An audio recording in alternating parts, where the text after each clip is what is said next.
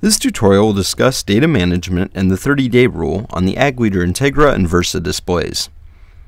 Log files can be exported out of these Ag Leader displays in a few ways. This video will discuss the options available to users. Log files contain the information gathered by the display over the course of the day's field operation. Press the USB button from the home screen with the drive present in the display. Here will be the ability to import an Ag Setup file, export an Ag Setup file for setup purposes, export an Ag Data file, upgrade display firmware, and view USB contents. Now press Advanced Options. Under this menu, there's the ability to create or restore a display backup, and further options for exporting files. You can export by grower, which is helpful for co-ops or custom operators to separate data. You can export by event, creating an Ag Data file for each event. Export data at shutdown will write the log file from the display's operation if a USB drive is present in the display.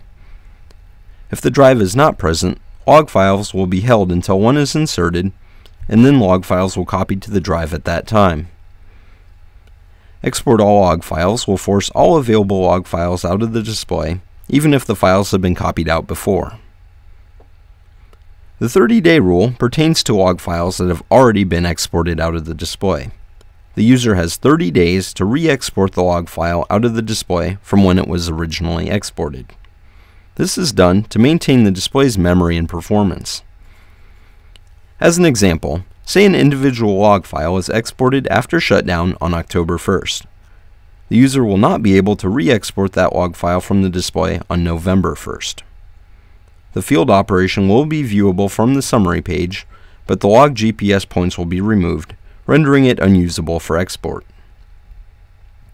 A way to avoid being caught by the 30-day rule is to have the Export Upon Shutdown option turned off, and export the log files only when you're ready to read the data into your desktop software. Another way is to periodically make backups of the display, which is recommended anyway, so if something goes wrong, you can load the backup and export the files. For more on data management, please refer to your display manual.